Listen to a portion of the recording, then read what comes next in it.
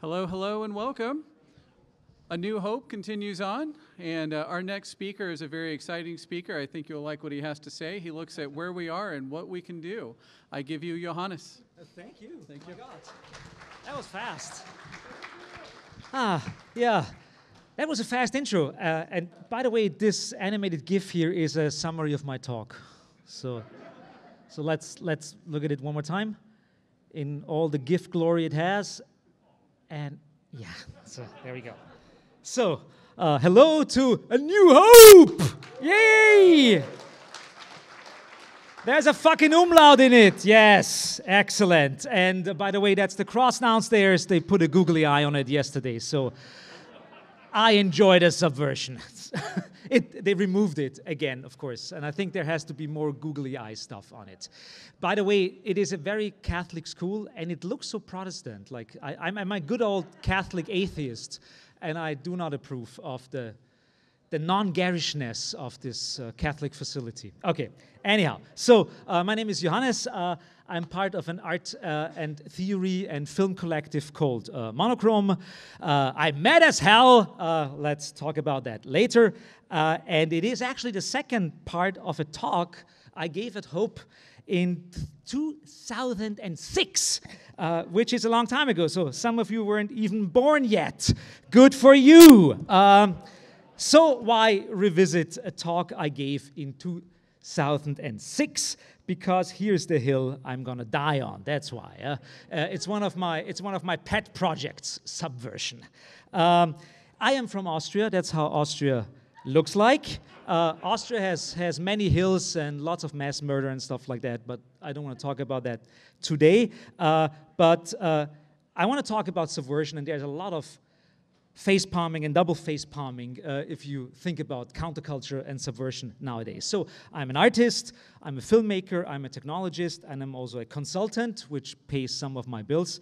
I'm also an insultant sometimes in the capacity of being a consultant, so I insult people and they still pay me money for that. So that's good. I deal a lot with the art world because I consider myself an artist, although I have a very strained, toxic relationship with art. Do what you love and you will work super fucking hard all the time with no separation or any boundaries, and also take everything extremely personally. Yeah, that is art. Art. It's from Alamy, whatever that is. So art is a special place for special people in a really bad font. And that's why most of the time I refer to the work I'm doing as context hacking. Sounds a little bit nicer, something that's a little bit more compatible with TikTok or something like that. So why context hacking? So first of all, the context of where you put something is extremely important. You could have, there are some of these like YouTube videos where like $1 million cellist is playing in the New York subway and nobody gives a fuck. Because that person is suddenly in a different context. He can do that, or she can do that very performance in Madison Square Garden and in the New York subway, and it would be maybe technically the same performance, but of course it's not, because the context of where you do something is very important. And hacking is super interesting for me, first of all, because I'm a nerdy person, but the history of hacking is also related to the history of pranking. So at MIT in the 60s, it was a very good hack if you would pull off a good student prank. You would, I don't know, take a Volkswagen Beetle and put it on the roof of the biology department or something like that. That would be a good hack, and that term of hacking then got adopted, like in the 70s, of course, in the emerging markets of the personal computing sphere and the internet sphere. So context hacking is what I define most of the work I'm doing. So there's always a way to get a message across, but sometimes you need a couple of adapters to do that. So I'm interested in playing with the absurdities of power. And I mean, our world is sheer power, and there are people who have more power and there are people who have less power. But power nowadays, and I'm going to talk about that a little bit, is more like a jellyfish sometimes. So you have to know how to tickle the jellyfish. So I'm interested in emotional machines, let's call it that way. As a filmmaker, that's something quite obvious, because a film is a very... Why is this moving faster than I talk? Okay, so an emotional machine is something where you, let's call it where you construct something that should have an emotional reaction in a person. You create a film that is making you cry or making you aware of a problem or something like that. So, but it should make you aware of that problem in a way that you can relate to it, that you have a good emotional response to it. A good horror film will make you scared, or a good comedy will make you laugh. But of course there's more to it, and I think that most art and also most hacking is an emotional machine of some sorts. So best of 1986, I was 11 years old, and it was the year that the Challenger blew up, and it was not the timeline of For All Mankind. Chernobyl blew up, which was a good TV show on HBO, and this strange guy, Jörg Haider, came to power in the Austrian Freedom Party, and of course, when there's freedom in it, it's the fascists. So Jörg Haider became pretty much the blueprint, although not many people know of him besides growing up in Austria in the 1980s and 1990s. Jörg Haider became the blueprint of what people like that fucker are doing nowadays. So Jörg Haider created the blueprint of something that we now call the alt-right, or like the right mainstreamization of politics. And he was super good at it until he killed himself in a car crash. What's about you and the car crash? But okay, let's talk about that later. Okay, so in 1986, that was also the year, because of the glory of late night TV, I first saw this film, and it's called Network from 1976. So it was already a little bit less than 10 years old. And Network is still one of the best films of the 20th century. If you have not seen Network, I cannot believe how incredibly dated the film is if you watch it, and at the same time how incredibly visionary. It's a film about the TV age, and it's a film about subversion in the TV age, and how advertisement takes subversion and uses it for its purpose. But it's just like an incredibly great film, and you should watch it. Also, if you want to learn about late capitalism. So it was also the time that I kind of grew up and became a political person, because I was interested in weird science fiction stuff, like Neuromancer just was translated to German around 1986, and I read it for the first time. I watched RoboCop, just an incredibly great satire of Reaganomics and Thatcherism, but also an interesting film where like a European auteur cinema guy comes to the States and makes pretty much like the best satire about what's wrong with 1980s capitalism. And he just bluntly says, you do not want this to happen. The world should not look like this in 25 years. And of course it looks like this 25 years later, yeah? And we'll talk about that a little bit later, why I think that happened. It was the year that I got my first IBM computer, and I first got a modem and was online, frequented like bulletin board systems, stuff like that, weird. I looked like this. I downloaded my first online porn picture from Austria, from a German bulletin board systems. It took 7 hours. It was 320 times 200, black and white. You couldn't see shit. But it was like, if you convert it to nowadays currency, it was like $1,500 download. Because it was a long distance call from Austria to Germany. And my dad found out and said like, what the fuck? I have a stack of porn in the basement. Why did and I said like, well, you know, like hacking is a crime of curiosity. I don't know. Well, okay, but yeah. Yes. But around that time, like all of that stuff, like in a young person's life, kind of like shaped me, and it got me interested in stuff. So there are a couple of personal emancipation stories. So like actually 2 anecdotes about that.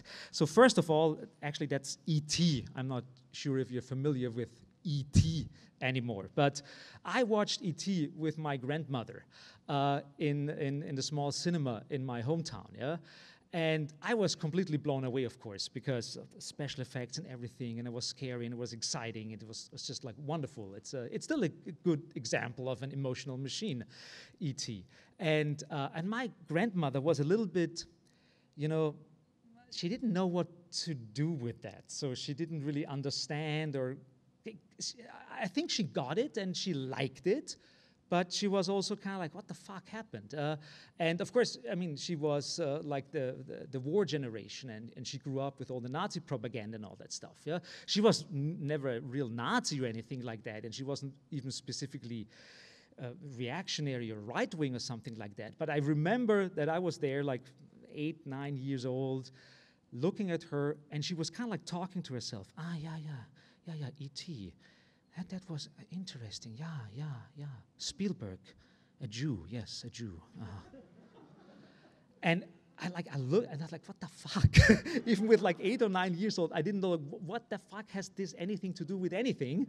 But for me, it was like one of these moments where you think of like, hey, there is something bigger going on that I don't understand yet. There are kind of like cultural tropes. There's racism. There are underlying powers going on that burst out. And that was one of these moments where one of these like things burst out of my grandmother. And I kind of like saw with like 9 years, I would say, it was almost like the entire 20th century history like combined in like this one moment of my grandmother trying to put the film in a context. So the second story, that's a couple of years later when I was like 15 or 16 or something like that, is my grandparents were very Catholic. My parents super fast like abandoned Roman Catholicism and became super New Agey. And New Agey also in the context of like right-wing conspiracies and stuff like that. So stuff that is now pretty much mainstream, yeah? And so my parents were pretty early with that stuff. They had all the books in their little library.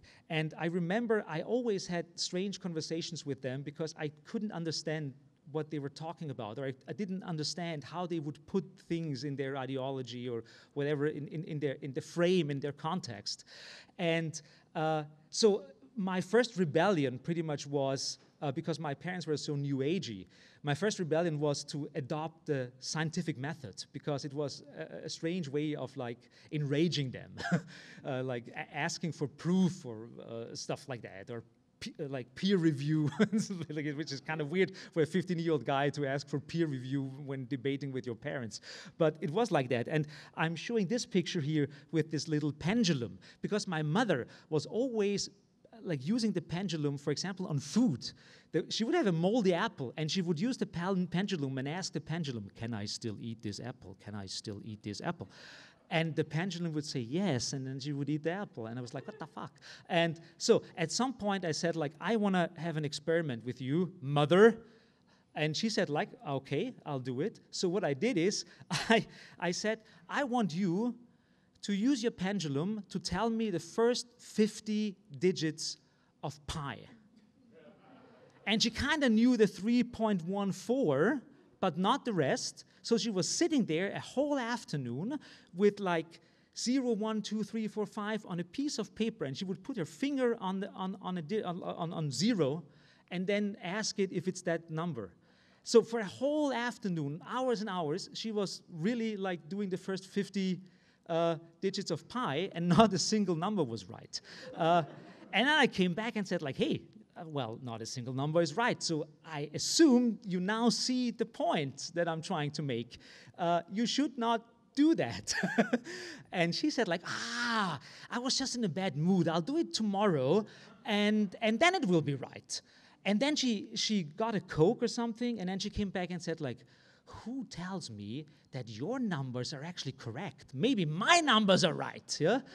And there you have anti-vaxxers and all the other guys like condensed in this one story, because there is no use of, to a certain degree, arguing with a person like that, because it is so ingrained in their personal belief system and ideology that whatever you throw at them, they will not accept it, or they will find a way around it. Okay, but let's leave it there, okay? So when I was 15, 16, I started reading stuff like the Industrial Culture Handbook by Research. I was interested in novels by Ian Banks. So I got politicized in my nerdy ways. And that was very, very interesting to me, and it also opened up. I made connections, and I started to understand what RoboCop is about and what those books are about, and that they are kind of like warning signs. They're like this cautionary tales about how the future should be or should not be. And so I also was super interested in like stuff like H.R. Giger, who created Alien. So that was kind of like an early way of like being interested in underground culture or strange culture, but also mainstream art. And out of all of that, Monochrome started. So Monochrome was my way, also with my friends, to find a way, and Monochrome started as a fanzine. So, also as a little bulletin board system, message board. So I wanted to kind of like talk about all of that stuff, all the stuff that was interesting to me, that people should talk about but didn't talk about. I wanted to find a format to talk about that. Also kind of like share experiences like my crazy parents or a book I read or something like that. So we started this like bulletin board system, but not many people were on there because not many people were in bulletin board systems in Austria in 1991 or 2. And also the fanzine was a good thing, and we kind of still do it.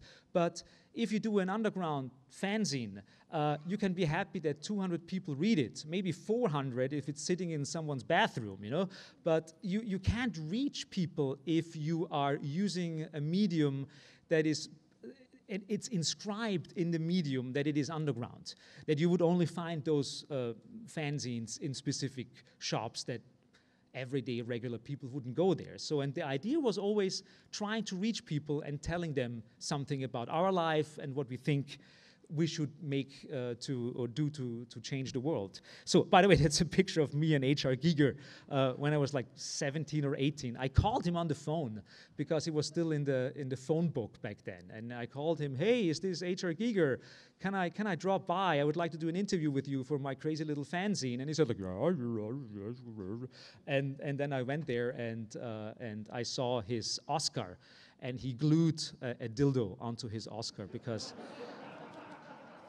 he had some problems with some US movie studio or something like that. So I never took a picture of that, and I should be more like Jason Scott sometimes. Okay, so good. I grew into the punk and post-punk world because I was definitely too young for punk number 1, but I got into punk number 2 and number 3. I guess in the meantime it's punk number 12 or something, but I don't know.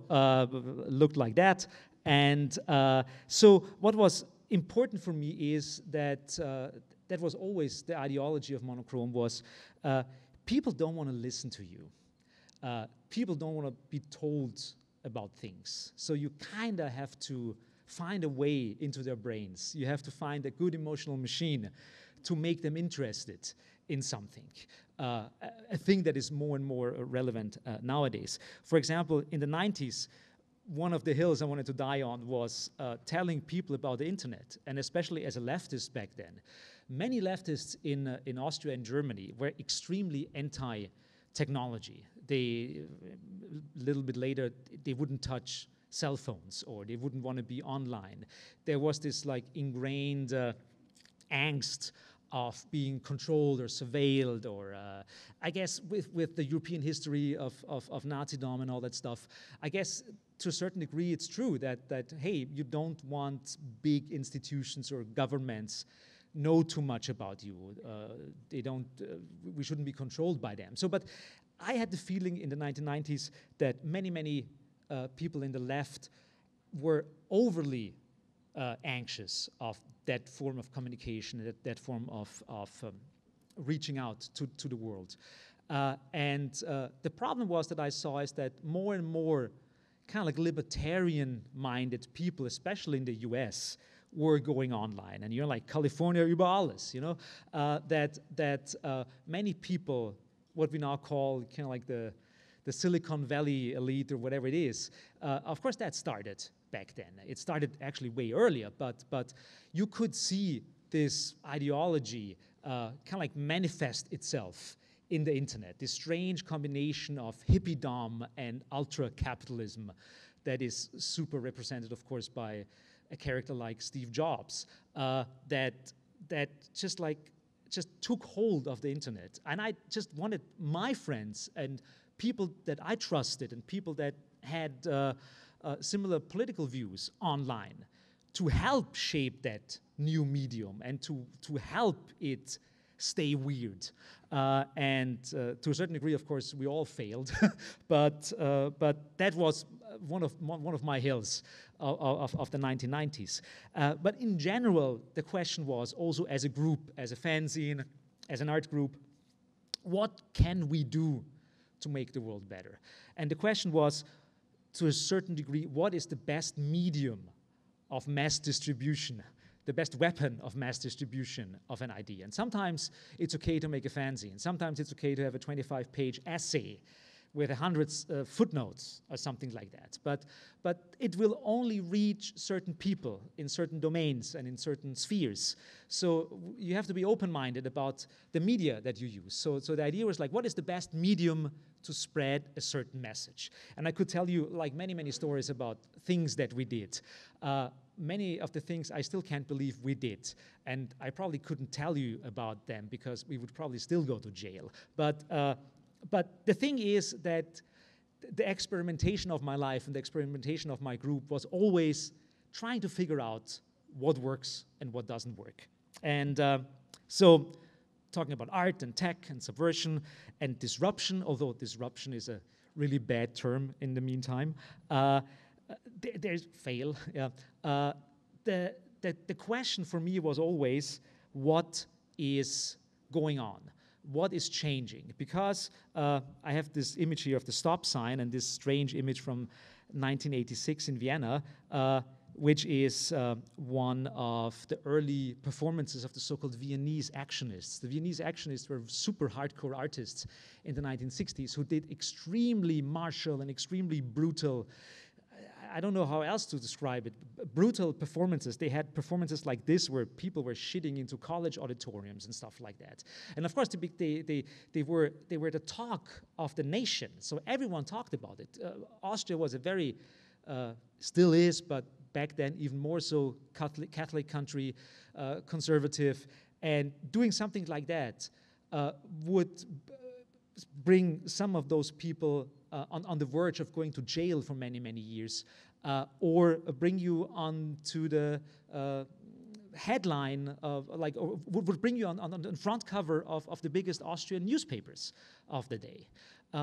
And I kind of like didn't really grow up with that kind of stuff, but as an Austrian, you kind of know about it. You know about, there's this crazy niche guy who paints with blood, and there's this and that and that. It's somewhat part of Austrian popular culture that stuff like that happened.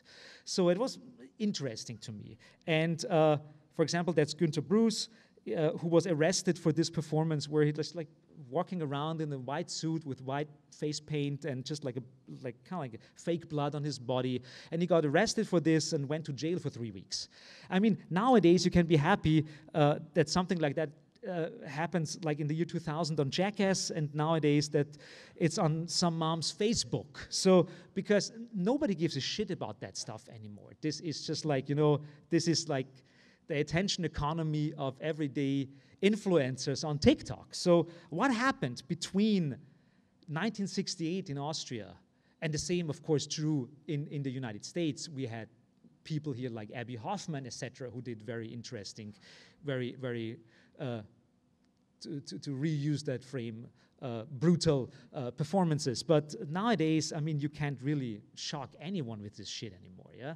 And the thing is that, of course, society has changed and subversion has changed. So back then, in the US, also in Austria, we had a very strict disciplinary society. And a disciplinary society is a society where you kind of know how the hierarchies work. You know who is the boss and who has to obey that boss. You have the classic capitalist who is running a company, who is controlling everything and who is throwing out people, firing people or not. You had factories where it was quite clear who is working where. So the hierarchies are super clear in a disciplinary society. That's why it's called the disciplinary society, because it is clear what person can discipline what person, and it never changes. You had stuff like, for example, surveillance cameras, where something that people would look at in fear, that there is a surveillance camera, they could see me. Like 1984 is like the wet dream of a disciplinary society. Yeah? But the cool thing about 1984 and a disciplinary society is that it has subversion embedded in that society. You can disobey the stop sign and just cross the street. You might get killed by a car, but there is this moment of subversion where you, for yourself, decide, I want to not obey that stop sign. I want to smash that camera. I want to create a union to stick the finger to the man or something like that. So there were, because it was so clear how it's created and how it's functioning, the machine of the disciplinary society, it was easy to find ways to hack it in a way. The gold standard was a classic form of a disciplinary society in the financial terms, in a financial realm, because at least the world could say, like, there is one standard in finances, and it is gold, and we all agree to it. But they got rid of it in the 1970s. Is masturbation a sin? We're in a Catholic institution. Of course it is a sin, and you will go to hell. But then the fucking Second Vaticanum happened, and everything was a little bit more flubby. But still, okay, masturbation, sin. You do it, you go to hell for all eternity. So even like God is a concept of a disciplinary society, because even if you can prove he exists or not, there is still the factual weight of that strange, non-existing institution of God that makes people behave in certain ways on earth. So yeah, the stop sign. In a society of control, and that's what's happening right now for the last 20 years, some people call it like the neoliberal reformation, blah, blah, blah, it doesn't matter. I like the term society of control, because a society of control, it's a little bit misleading a term, because it is not that someone is controlling you, but you're controlling yourself. Smile, you are on camera is like a classic thing that you would see like in a bar or something like that. So where suddenly this Orwellian, they're watching us and it's bad and we should resist it, is suddenly turned into like a smiley face, almost like a racist caricature of something, of an Asian person. But smile, you're on camera. It's a good thing that you're on camera because we want to protect you. And people actually really feel protected by that. Your boss is your friend nowadays because, you know, he's your buddy. And if he asks you, well, can you stay in on the weekend because I want to go on my yacht with my new girlfriend or something like that, and we really need someone to do this paperwork, you say, like, of course I'll do that. You are my friend, Harry. And of course Harry is not your friend. Harry is just like using the mechanisms of psychological control on you. The next week he might kick you out of your job, but you still feel bad telling your friend no. So that's how, for example, at IKEA in Austria and Germany, there is this like formal way and informal way of speaking. So C form and do form. So do is only with close friends, and C is like with people of authority or teachers or something like that. So at IKEA shops, They forbid the formal way of talking to your boss. So they enforce the informal way. They enforce the do address, because they realize that if you're per du, if you're talking informally with your boss, then you work better and you obey your boss better. So that is classic disciplinary society is shifting into a society of control. Of course, the basic power lines are the same. The same people have the money. The same structures are still there. There are still hierarchies, but the hierarchies appear flatter. And because they appear flatter, everything looks a little bit more nicey. Of course, I'm talking here about Western liberal societies. I'm not talking about Iran or something like that, yeah, or North Korea. Those are still strict disciplinary societies. And for example, with like gay and queer people in Iran, where they're really fearing to be killed if they're outed or something like that, they have, of course, very interesting subversive tactics to meet or to do their stuff. But let's stay in the realm of the Western liberal societies. And I couldn't find an image of masturbation online, so I took this one. Yeah, even nowadays, like masturbation, even for the Catholic Church, there is a difference. You're not going strictly to hell anymore. But I remember when I grew up, after the Second Vaticanum, I was learning about masturbation in my religious class at school. And they would say like, yes, you're allowed to masturbate, but please be considerate about it. And then you want to masturbate, and how can I do this in a considerable way? And then you don't want to do it anymore. So that's how they get you. They get into your brain and what? You are doing it wrong. Yes, maybe we can learn from the Catholics that you really only masturbate in a proper way if you feel guilt. But who knows? And even like the gold standard doesn't exist anymore. Now we have like this 2008, what can I tell you? Nobody knows shit about the financial system anymore. It somehow works or not. And good. Society of control. And even stuff like Ingress. I'm not sure how many of you have ever played Ingress. Yeah. Ingress was this like interesting trap that Google created. It's an augmented reality game where you play on the green or on the blue side, and you have to geolocate things. You have to put like a blue or green sticker, digital sticker, so to speak, on a monument, on a building, on something like that. So millions of people played and are still playing Ingress because it's a fun game, but they are actually working for Google and not even knowing that, because they are putting geo-information, geodata into Google's system, and Google, of course, uses that.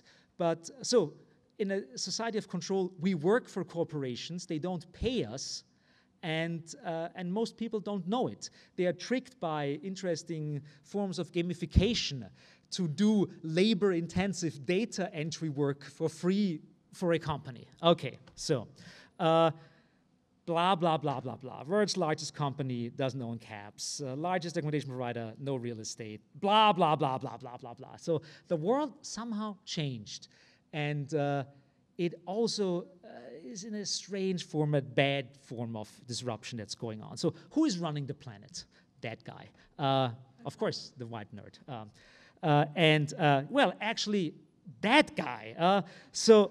And why do I use this picture of fucking Elon Musk with a flamethrower? Because I think it exemplifies, look at that.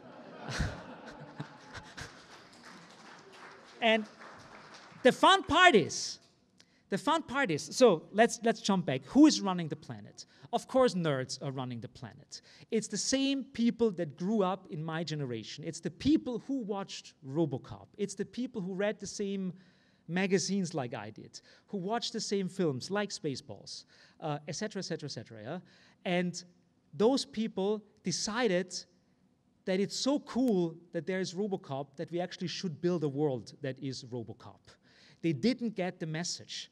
out of some like strange form of nostalgia or something like that. And it's people really like Elon Musk who said in an interview in a documentary recently that he really started a little company selling flamethrowers because he likes Spaceballs so much. He saw the Spaceballs flamethrower and decided, I can do that. I can actually sell flamethrowers. Well, Elon, you didn't get the message. It's a joke. It's a joke about like the fucked up merchandise cult going on in nerd culture. And Mel Brooks did an interesting statement here, but it got kind of like misunderstood. And I think a lot of that stuff is happening in nerd culture, especially if people still think they are underground. In my age, I got like actually really beaten up in high school because I was a nerd. It kind of changed. Nerds have a lot of power, a lot of buying power. We are mainstream, yeah? At least some of us are mainstream, yeah? But we have to kind of like remind ourselves what we do with this power and with what we do with this creative, wonderful energy that we all have, and not start another fucking Gamergate or something like that. So the mainstreamization of dissent, I would call it, is that capitalism is a very adaptive entity.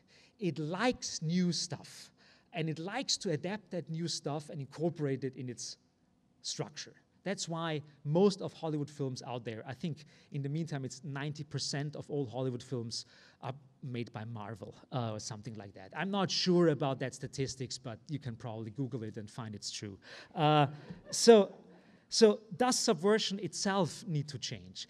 It has to, because society works differently nowadays. So we have people who think they are subversive and they are anti-mainstream on the street, demonstrating against vaccination, demonstrating against COVID measures or something like that.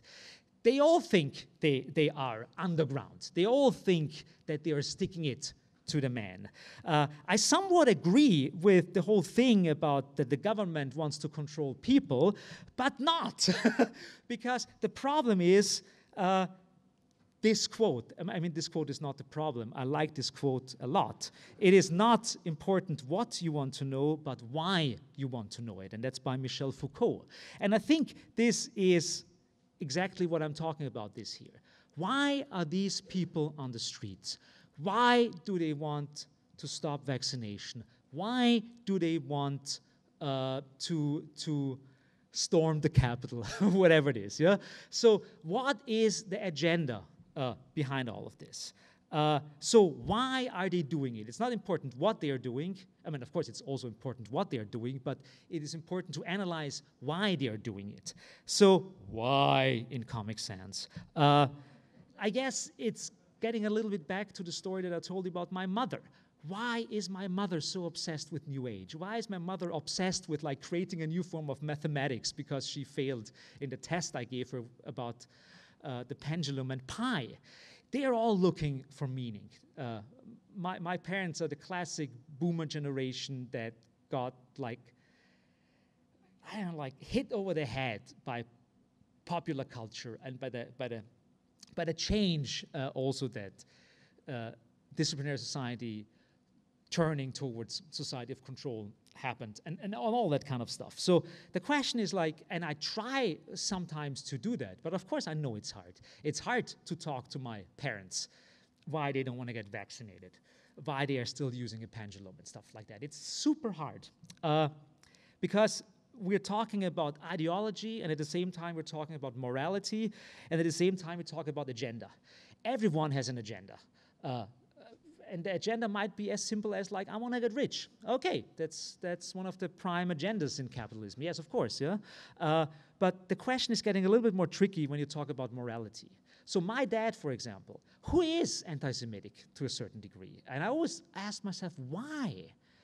And I kind of found out that he is actually, deep in his core, he doesn't like what's going on. He doesn't like what's going on in the world. He doesn't like that the world is polluted, that people are being killed.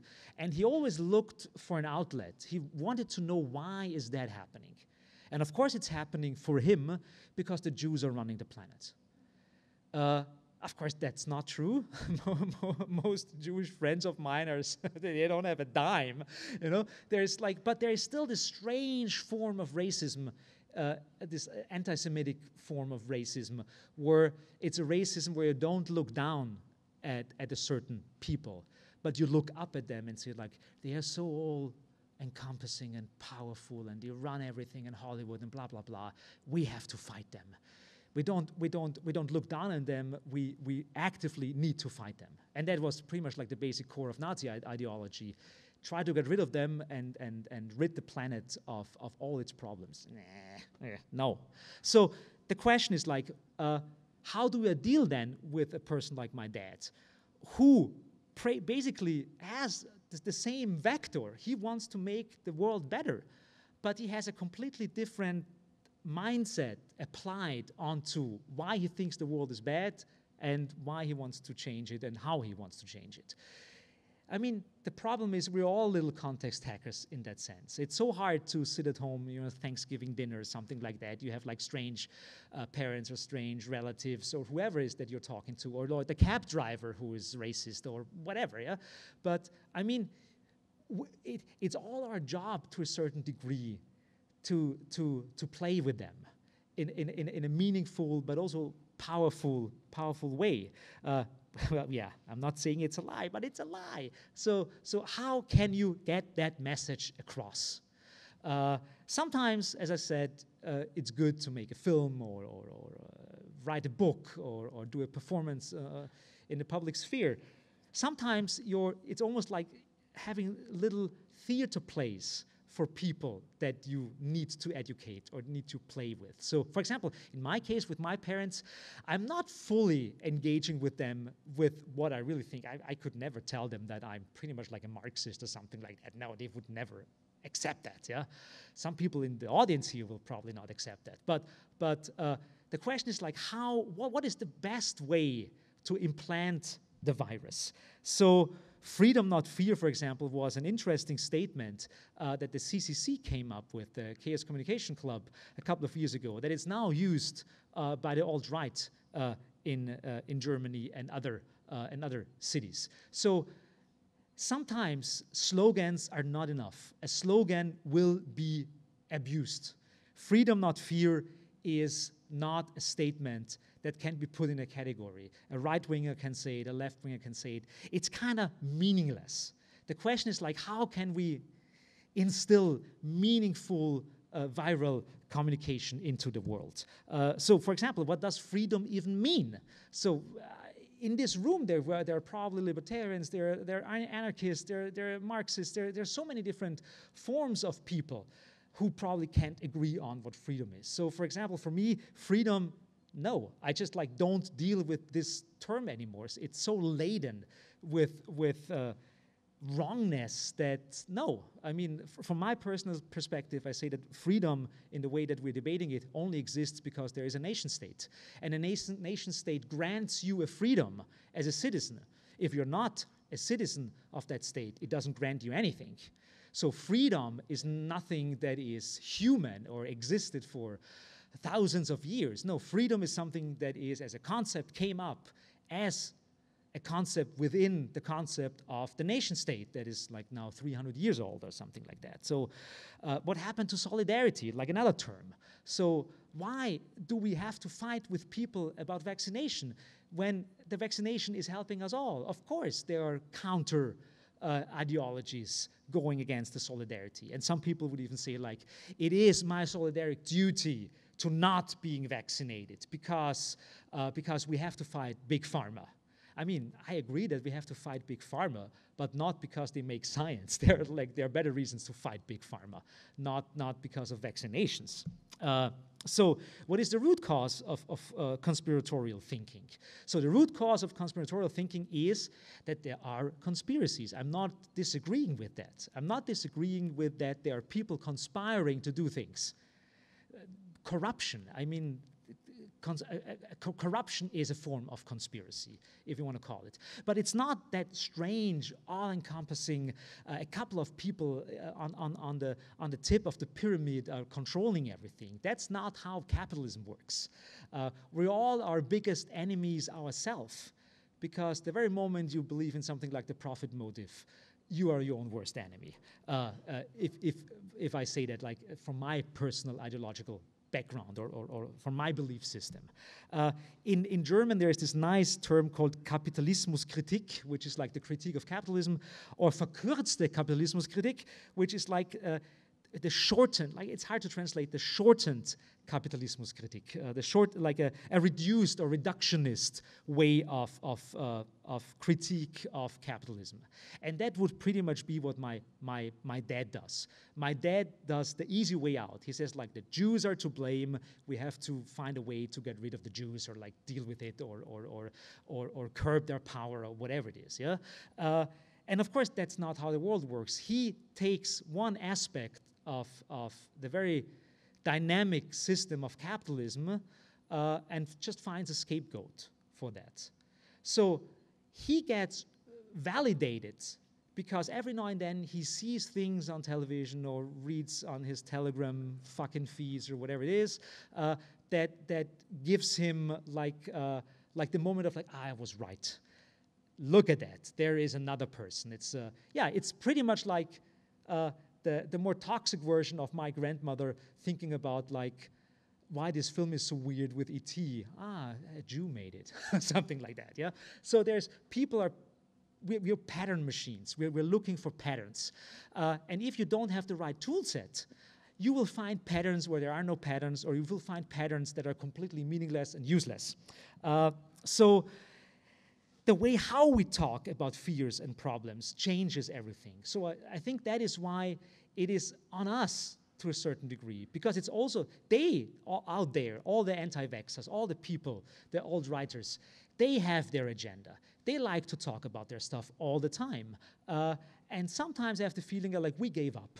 We gave up on it because it's just like too much a hassle of dealing with them. It's just like I agree. Sometimes it's just like not worth dealing, and the emotional labor that you put into that stuff is just like too much.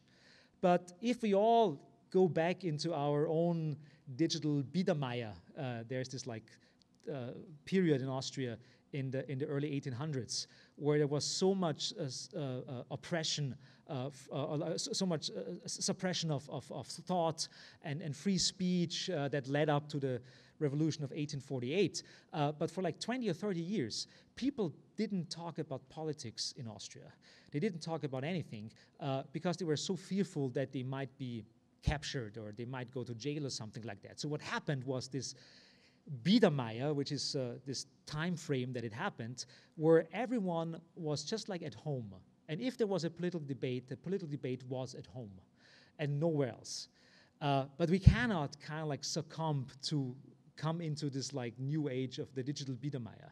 And the strange thing about the digital Biedermeier nowadays is that although we're all succumbing to this idea of like we don't want to deal with it anymore, at the same time we're dealing with it all the time, online, on Facebook, on Twitter, everywhere. There is so much opinion out there that we're all kind of like being washed away by opinion. So the question is like, how can we, in this like super fragmented ocean of opinion that's still out there, that has a couple of influences shaping it, a couple of big media players shaping it, how can you make a change there? And sometimes the answer is you can't. It's not possible.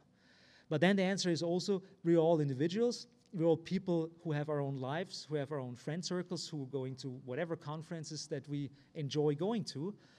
And you have to start at some point. And that's the big difference between something like micropolitics and macropolitics. There's no way for me to change what fucking Trump is thinking or trying to do. But on a micro-political level, there's a lot you can do. The micropolitics, I think, there's this idea in history that history is only changed by the big man, of course, most of the time in history, man. But it's actually not true. history is an accumulation of many, many small decisions of many, many, many small players.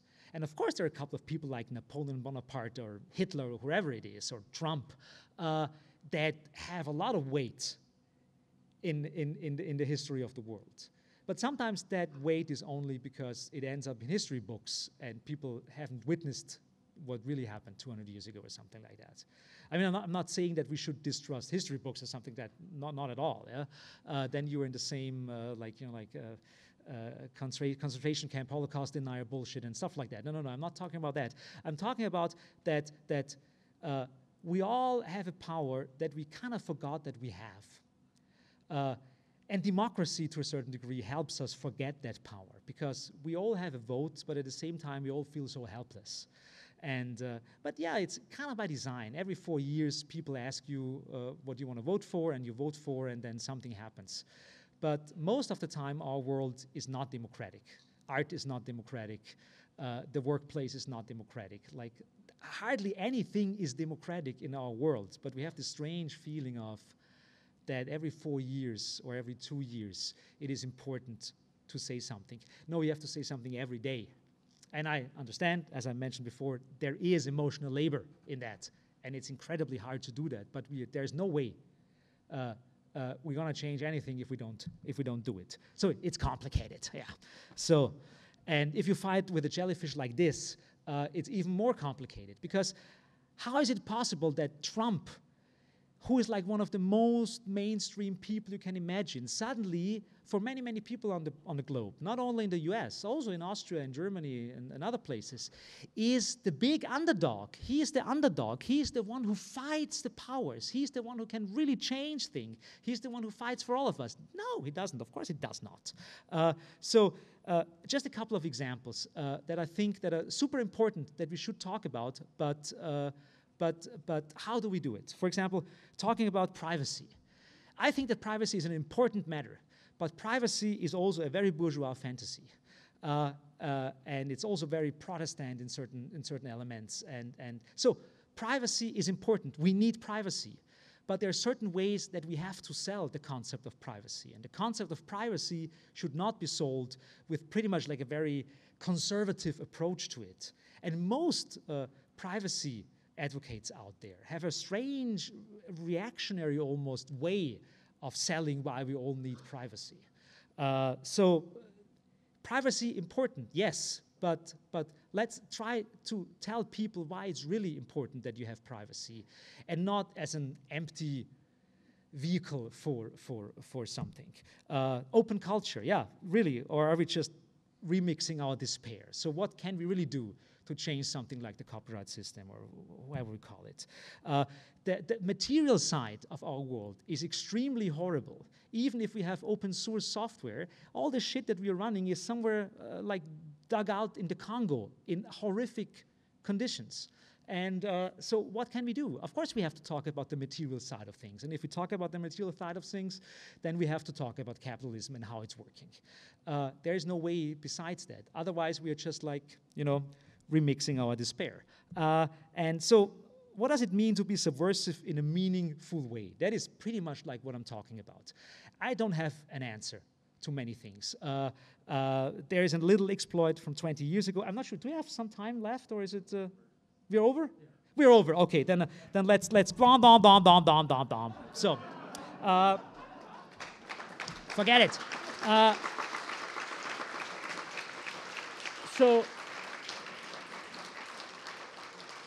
So I'm not even sure it made sense what I told you. It's stuff that I'm, as I said, struggling for many, many years.